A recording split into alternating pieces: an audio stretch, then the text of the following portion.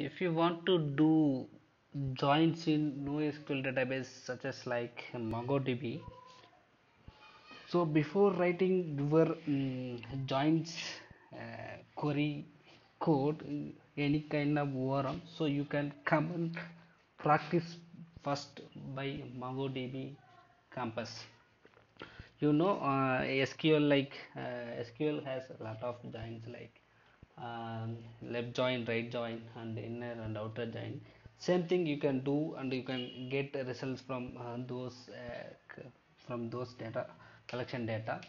So what you have to do, come to your any particular collection where you are going to do collection.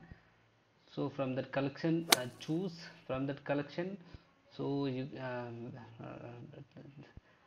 come to this aggregation. From this aggregation you have to pick up this lookup field. So this is the lookup field. See here, there is no preview documents, nothing is there. So your local field from this collection is uid, same foreign field also uid. This both field has to be created under index, then will be the performance very good by using the aggregation. So this is the results, what results you are going to get, that information you can see there is, you can see the results is array, but nothing, there is no match at all. So from where we can which table we are going to join.